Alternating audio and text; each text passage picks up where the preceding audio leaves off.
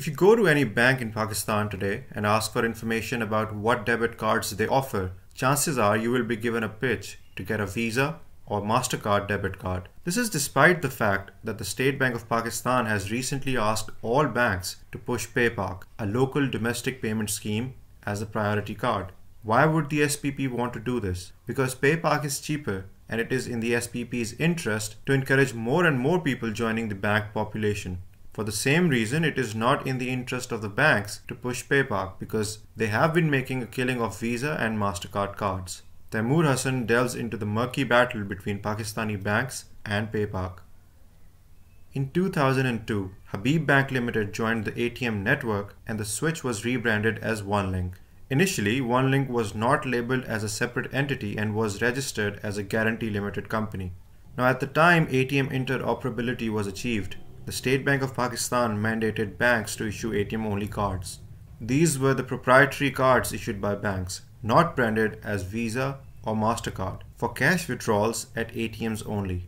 These were the times when ATM cards used to cost around only ₹100 in annual fee and could be used for ATM withdrawals only. Now, Visa and Mastercard had been in Pakistan since 1994 when they were brought here by Citibank. The problem was that the Pakistani population has never warmed to the idea of credit cards that they were offering. So when OneLink became a thing, Visa and Mastercard told banks that they could brand ATM-only proprietary cards from the bank as Visa or Mastercard branded debit cards. And customers that could previously only use their cards just to withdraw cash from the ATM could now use their cards for purchases at shops as well as on POS machines. Now, seemingly there is nothing wrong with the system.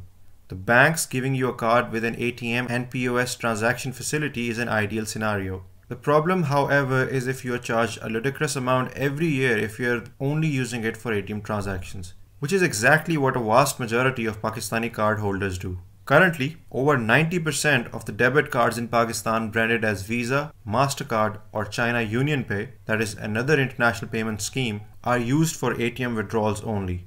In the year 2020, ATM withdrawals were 94% of the total transactions between ATMs, POS and e-commerce transactions in terms of volume, whereas POS transactions were only 5.35% and e-commerce transactions on payment cards were only 0.5% of the overall volume of transactions. Essentially, it is a question of the banks trying to sell cards to customers that they know the customers are unlikely to get their money's worth out of. Normally, a Visa card or a Mastercard would actually be a decent deal, but given the spending patterns, their overall impact makes little sense, and PayPak would have changed all of that. So the SBP came to the conclusion that it is not right for the banks to give a ₹1,000 or ₹1,500 annual fee debit card to someone who has an ATM use only. After these realizations, on April 6, 2016, Pakistan launched its own domestic payment scheme, being the 28th country in the world to have its own payment scheme. So here we have a payment scheme that was launched domestically as a low-cost alternative